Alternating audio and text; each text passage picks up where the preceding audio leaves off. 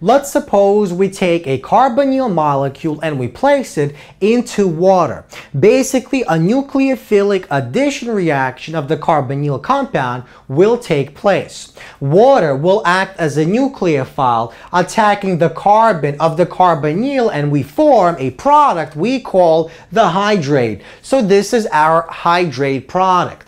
Now, the question that we want to explore in this lecture is what exactly affects, what influences the equilibrium of this nucleophilic addition reaction. That is, what affects how much of the product is actually formed and how much of the reactant is actually used up at equilibrium. So basically, three things influence the equilibrium of the nucleophilic addition to the carbonyl compound. And the first thing is the size of these R groups that are attached to the carbon of the carbonyl. Now, if you recall, we said that the double bonds of an alkene are more stable when they are more substituted and less stable when they are less substituted. And the same thing is true for the double bonds inside our carbonyl, the double bond between carbon and oxygen. So the more substituted the carbon-oxygen double bond is, the more stable that carbonyl compound is, and the more stable our double bond is, the less reactive it is. So that basically means if these groups are, let's say, methyl groups, that will make our double bond a stable bond compared to, let's say, if these groups were H groups. And that means our stability increases as we go from the formaldehyde to our aldehyde to our ketone. Ketones are more stable than these because our double bond is more substituted. Now, what about our product? So notice that the angle between our groups in the carbonyl is 120, which is relatively large. However, the angle between these groups in our product, the hydrate product, is only 109 degrees. So that means on average, these groups are closer to one another in the product than they are in our reactant.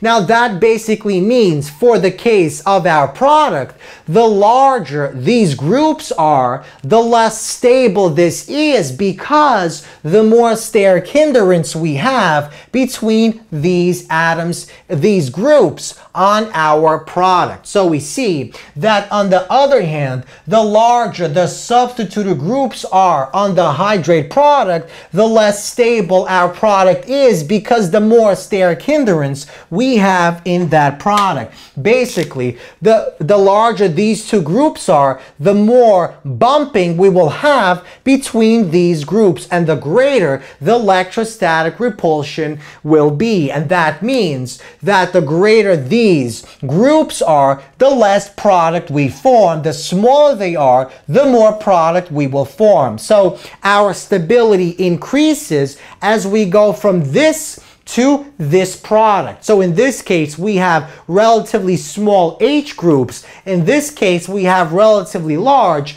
methyl groups. And so this is more stable, this is less stable, and this is least stable. In this case, this is most stable, this is less stable, and this is least stable. So we see that these will basically be very reactive and they will form stable products. But these will not be as reactive, and so we will not form a lot of product because on the product side, these groups will bump each other, while in this case, this will be stable because we have a very substituted double bond.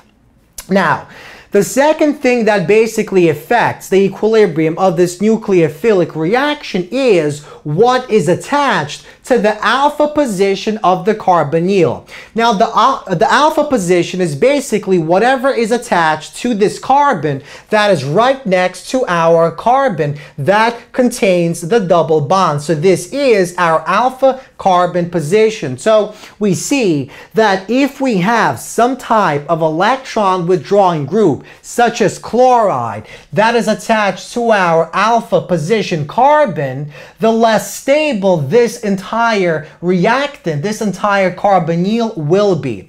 So electron withdrawing groups attached to the alpha position of the carbonyl compound decrease the stability of the carbonyl, and if the carbonyl is less stable, that means it's more reactive and it's more likely that it will form our product. So why is that? Well, let's take a look at the following diagram. This basically describes why this is true.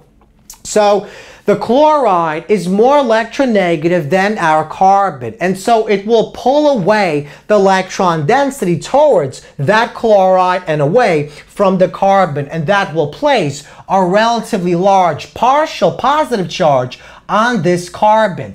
At the same exact time, this carbon will also have a partial positive charge because this electronegative oxygen atom will pull away the electron density from this carbon. So we have two partial charges right next to one another on these two carbons, and that will increase the electrostatic repulsion. And that basically means it will destabilize this carbonyl molecule, and because it's more destabilized, it will be much more reactive, and it is likely that it will react to form our product. So if we compare to this case, where this carbon is not attached to an electronegative atom, as in this case, so this carbon will have a very tiny partial positive charge, while in this case, this carbon will have a much greater partial negative charge. So this does not have an electron withdrawing chloride, and so will not have the same destabilizing effect. So this is destabilizing, and this is not destabilizing. So if we attach our electronegative group to the alpha carbon position, that will basically destabilize the reactant, and we will produce more of the hydrate product.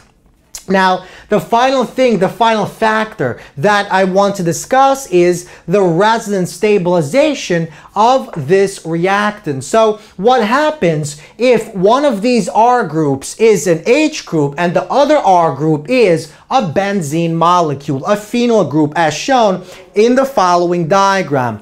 Basically, if we have a phenyl group, we will have many resonance stabilized forms. So this is one form and this is a second form. So we can imagine that the second form involves this pi bond, basically forming a pi bond here, displacing this onto here, forming the following resonance stabilized structure.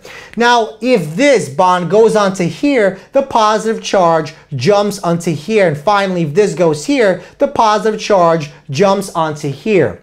So we see we have a total of 4 resonance stabilized structures, and only 2 are actually drawn. However, if this reactant actually undergoes a nucleophilic addition of water, we see that this resonance stabilization is actually lost. In the product hydrate, we do not have the same resonance stabilization as we have in this case. We simply have this benzene ring, and it cannot actually interact with this carbon because this carbon is sp3 hybridized, while in this case it's sp2 hybridized.